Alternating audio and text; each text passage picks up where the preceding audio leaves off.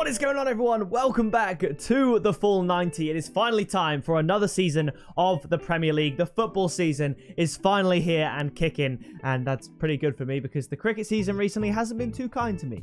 Hence what happened to my face. So you don't have to ask about it. It was a sports injury. We move on. Take these headphones off. And let's go. I've missed you. I've missed doing this. Today in the video, it is the eagerly anticipated Premier League predictions video where I go through from 1 to 20 where I think each team is going to place in the Premier League. And there are some certain positions in here that I'm really torn on. And let's be real, no one gets it right. There's always teams that massively outperform expectations. So I could randomly say Southampton will finish 9th this season, and that might actually happen. But until it does, you get roasted in the comments for it. So on the one hand, you could go safe with what the general consensus is, what the odds tend to say, and on the other you can throw some curveballs in there, but none of them are ever going to be right, and that is the beauty of the Premier League. So please do, before we go any further, drop a like and leave your predictions from 1 to 20 who you think is going to finish where in the Premier League, and why not leave a few rogue predictions, because that might be where you get the spot on ones. I've got some rogue predictions in here, that's for sure. So let's get to it. I'm going to make my way up the Premier League table, kicking off with 20th. I've gone with Bournemouth, and this is tough for me because I'm local to Bournemouth. I've seen Bournemouth play in League 2, League 1, never actually in the Premier League or the Championship, but it just shows how local I am. Bournemouth is very, very close to me, and I just don't think they're going to be able to really make a stamp on the Premier League. Even the season, they did have a good run of a few years under Eddie Howe in the Premier League, but they always still look like a team that most teams could beat. They pull up a crazy result against, you know, a big team here and there. I believe it was 2019 when they beat Manchester United. I think it was November. Might have been November 1st. You might have to fact check me on that. I'm doing that from memory. And they beat the big team. But Bournemouth are the kind of team that do lose to the teams that maybe they should be getting points from. The likes of Southampton's, Everton's, Palace. They'll lose those games. And those are the games they need to be getting points from to really secure their survival this season in the Premier League. And I just don't think they're strong enough. I think they will get the odd surprise result here, but I've got to pick a 20th. So I've gone with Bournemouth. 19th, I hope I'm wrong, but I've gone with Fulham. I hope Alexander Mitrovic finally breaks into the Premier League and has the season that everyone's praying that he has. He obviously absolutely smashed it, broke all the records in the Championship last year, but he's just one of those players.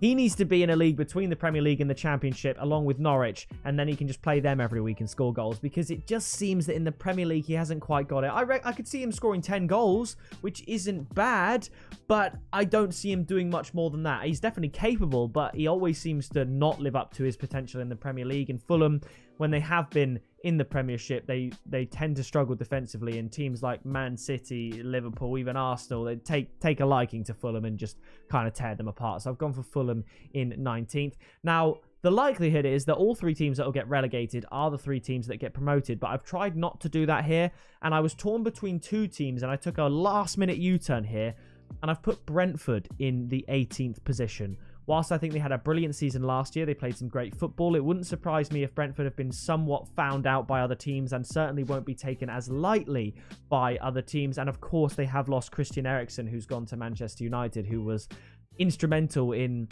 securing Brentford's, you know, high finish in the Premier League last year. So I could see them slip a bit. Teams will fancy them, and I'm just going to shade Brentford to go down. I was very, very close and initially put this team in 18th. I've gone 17th place, though, for Southampton. My goodness, they had a diabolical end to the season, but part of me is thinking you can't read too far into that in the sense that they were safe relatively early on, and even though it looks like they almost got relegated, they were on the beach, it seemed, and they weren't really playing their best. They do need some reinforcements, especially up front, and I don't think they've really got that. So although I think James Ward-Prowse, I assume, is going to be staying with them, I think they are going to struggle, and they really just need to stay up, and hopefully they can reinforce in January and in the next summer, because at the moment it's not looking great for Southampton. 16th then, I've gone with Nottingham Forest. I do think there's going to be one of the three teams that does have a season that stays up, even if the odds suggest that all three will go down, and on paper, the three weakest teams currently in the Premier League are the three promoted from the Championship, but there's always a bounce, and I've seen Forest play a few times, and they look ready. They look decent, and, you know, especially in the cup run, they've given good teams good games. I think they'll be up for it. They're a historical Premier League club. They're a historical European powerhouse. I think they can have the season that sees them stay in the Premier League and potentially keep it going into the next season. And speaking of keeping it going into the next season, up by the skin of their teeth, 15th place, I've gone with Leeds. This one is difficult. They've had injury issues throughout last year. Will Patrick Bamford finally play more games this year? You'd expect so. I think having survived that shaky first year, or that shaky year in the Premier League, I think they will be able to do it again and just secure themselves a 15th place finish. They're not going to set the world on fire. They'll have games that end 5-3. Who knows which way it'll go, but they'll have exciting football, and I think they will be able to stay in the Premier League, and that'll only help their efforts into maintaining Premier League status for a longer period of time. 14th place, this is a difficult one, and I feel like I'm being quite harsh here. 14th place, I've gone with Crystal Palace. I could see them getting 11th, 12th, something like that, but I look above them and see the teams up there, and it was more an issue of I had to put someone there, so I've gone with Crystal Palace. I like what Vieira's doing. I think the individual talent in Crystal Palace actually exceeds the total output from the team. I think some of the individuals Crystal Palace have got are absolute ballers, and I think they definitely can do better than 14th place. I have no fear that they'll be relegated, and I could see them that, you know, they'll be pushing for 50 points, maybe feel just short, fall just short 45, something like that. But I've gone for Crystal Palace in 14th. 13th place, I've gone with Everton. It's so difficult. So difficult. They rallied themselves together. They managed to survive from the relegation scrap that they were drawn into last season. And I do think having survived that, there'll be a little bit of a bounce.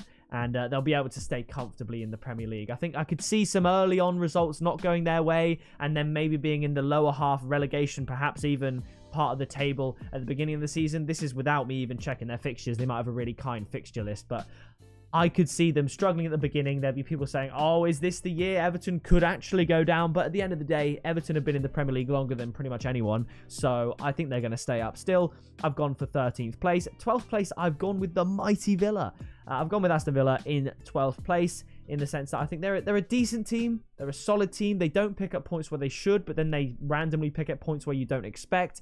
And again, I think it's just a matter of, I think they'll be slightly more consistent than the teams lower than them, but the teams above them that are yet to come in have proven a little bit more to me over the last couple of seasons. And one of them being the 11th place team that I have picked in Brighton. I'm not entirely sure. I don't think Cucurella has officially gone to Manchester City, but I'm pretty sure that is the goal. And without him, that is definitely a weakness. But Brighton have been playing well, and they do play well together as a team. And even though someone like Cucurella has been instrumental in some of the attacking play that they provided in the last season, I do think they would cope without him better than, say, Leeds coped without Bamford. I think Brighton can, as a unit, make up the difference. It might not be the most clinical football. It might be pretty to look at times, but they maybe underwhelm in terms of XG. Like, they get a lot of XG but don't score the goals. I think Brighton will have a decent season. I think they'll just miss out on a top half finish because, again, the top 10 are pretty stacked. And 10th place, I was considering putting them in the bottom half, but I've gone with 10th. Wolves. They've had good finishes in the last few Premier League years. They're a well-established unit. A little bit boring at times. It does have to be said. You have to ask yourself where on earth the goals are going to come from a lot of the time. But I do think Wolves defensively are good enough. And defence is very important, particularly when avoiding relegation and avoiding slipping down the Premier League. You would want to lean towards a better defence than a better offence. And that is part and parcel really why Wolves finish so high above Leeds. Leeds are more attacking than Wolves, for example, but way worse defensively, and Wolves finished a lot stronger. So I'm going to go for Wolves in 10th. 9th place, I've gone with Newcastle, which is an interesting one. I think they're a really, really good team, and although they've got new players, they've got reinforcements, they survived very easily in the Premier League. Eddie Howe's got a massive bounce going. They've got the new owners, they've got the money, they've got the funds.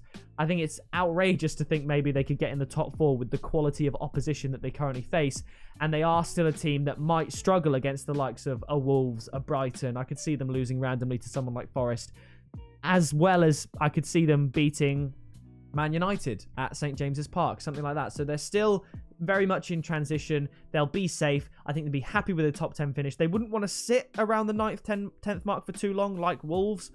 They'd want to progress, but for the first full season under the new ownership and new regime, I think 9th it's difficult to expect much more from them. Maybe an 8th or a 7th place finish, but that does depend on, I think, teams above them that I'm about to talk about, perhaps putting in less of a performance. 8th place, I've gone with Leicester. I think a lot of people are sleeping on them. I think they're a really good team, and they had a poor run last season, and they had some injuries. They had European football. They had all that. I do think Leicester are going to do fairly well this year. I was very tempted to put them above West Ham, who, spoiler, they're 7th, but I didn't. I settled on Leicester in 8th. They're a good team. They're a really good team. I think they just need to tweak a few issues at the back, and hopefully they won't have a long list of injuries like they have done recently. But I've gone with them 8th and West Ham 7th. I think, although West Ham will have European football, I think they've got a good squad. It looks like they're holding on to Declan Rice. It looks like they're holding on to Antonio. They've got Souček as well, who is in my fantasy team. I'm finally giving fantasy football a good stab this year. I've never really done it before, but I'm getting involved this year, and Souček is, I think, my only West Ham player in my team, and I think he's currently on the bench because they start against City, but it is what it is. I think I'm going to go for West Ham to finish 7th. I am going to go for Manchester United next in 6th. Not quite sure what's going on at the club, to be honest. They have got Christian Eriksen. I think that's a good signing. Who knows what's happening with Cristiano Ronaldo? He wants to leave. No one wants him. And I think he probably would have had a guaranteed out before he came out and said, I don't want to play for Manchester United, because there's nothing worse than saying, I don't want to play for this team, and then having to come back. You know what I mean? I think the one I think of is Granit Xhaka at Arsenal. He's actually, over years of hard work and some decent performances, he has kind of repaired that relationship with the fans. And there are people that are always going to love Cristiano Ronaldo, of course, but his attitude, I think, is a bit of a problem, and I could see it getting in the way of the development of other players. And you want the team to be stable and secure, and pre-season they've opted for a front three of Sancho, Rashford and Martial. I rate Martial. I think Rashford's overrated, and I do think Sancho is very, very good. So Man United, if it all gels, could easily finish 3rd, 2nd even. They won't win the league. Man United could finish in the top 4 if it all gels, but I don't think they're ready yet. I might eat my words on that one. And had Arsenal not strengthened in the way that they had, I think I would have put Man United in 5th, maybe even 4th. Man United could have a good season, but what on earth have they done to prove me of that so far? Not a lot. I think Erik ten Hag's a great appointment and a great manager. I don't think there's going to be room for Ronaldo in that team, but how do you leave him out? It's a tough one. So I think with hindsight, maybe a month into the season, I could review this and think, yeah, maybe Man United will do better, maybe they'll do worse. And I think in January, I will do, at the halfway point of the league, an updated league predictions with the hindsight of the first half that will inevitably be more accurate. So 5th place, I've gone with Arsenal. I think the rebuild is going very well. Pre-seasons look great. Jesus has looked great. He's a brilliant player, and I don't think he got the sort of respect he deserved at Manchester City, because everyone expects him to score every single game he plays. But I mean, he's pretty much done that for Arsenal pre-season, and I know it's pre-season, but he looks lethal. He looks ready. We've got the Brazilian link-up throughout the Arsenal team. Martinelli looks hot. He looks fresh. And I think he's a brilliant signing. I think Zinchenko is another brilliant signing. So I'm going to go for 5th place for Arsenal. I'm not going to go crazy, just because I think the top 4 look very, very good. 4th place, I've gone with Chelsea. This is another interesting one. They've got Conor Gallagher back from Crystal Palace, who is a great player. He's, again, in my fantasy team, I believe. I think he'll have a decent season. Could be up in air about that one. I also was debating between Jesus and Havertz on fantasy. They're both 8 million. I opted for Jesus in the end, because I think Jesus is more likely to get goals than Havertz is. But I do think Havertz is a great player. It's just there's something about Chelsea that's not gelling across the entirety of a season in the league, and they're just not pushing close enough to City and Liverpool. But here is a curveball. I'm throwing you a curveball right now. I said you got to do it, because if you just predict the safest option for the Premier League, you will get things wrong. Now, I might get this curveball wrong, but there are safe options I've picked that will be wrong. So it's just a matter of, will you pick the right one? 3rd place, I've gone with Liverpool. They've lost Sadio Mane, who is one of their best players. I would say maybe 2nd best after Salah, maybe 3rd if you include Van Dijk. I think Liverpool have fantastic players. You've got Darwin Núñez coming in as well. Yet to see if he can do it in the Premier League. But I think losing Sadio Mane is big. He scores a lot of goals. He helps a lot with other things, the assists, the play. He's a tenacious player. And whilst Luis Diaz he's an incredible player too, I could see Liverpool just randomly finishing 3rd. And that's no disrespect to Liverpool, but it is credit to my 2nd place team, Tottenham. I think they're a dangerous proposition. Conte has got things going. Harry Kane is looking ready, looking like he wants to play for Tottenham again. Even Eric Dyer looks good. Eric Dyer has made it into my fantasy team.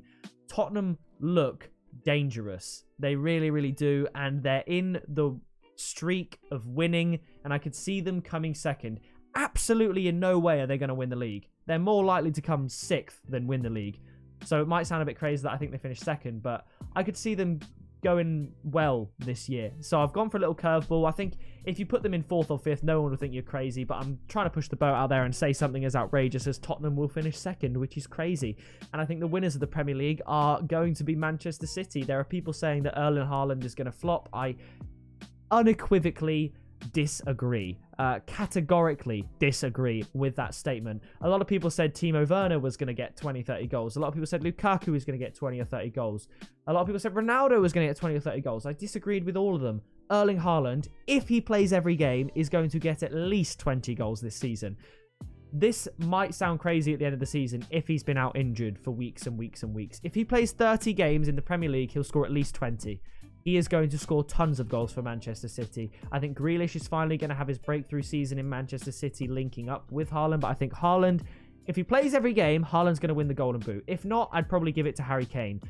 But that is how strongly I feel about Erling Haaland and the Man City players around him. So that's it. Champions League. I've got Man City, Tottenham, Liverpool and Chelsea finishing in those spots. Arsenal, United, West Ham 5th, 6th, 7th. Brentford to go down with Fulham and Bournemouth. Forest to stay up in their first Premier League season in a long, long time. And Southampton just to avoid relegation. So that is going to do it for my first video back. I will return with weekly prediction videos and everything like that and tips and all that good stuff. So please do drop a like, subscribe so you don't miss those videos, and leave a comment down below, like I said, with your Premier League predictions, Golden Boot, Player of the Year, anything you want, standout player. Let me know down in the comments. But that is going to do it from me, and I'll see you in the next video very soon.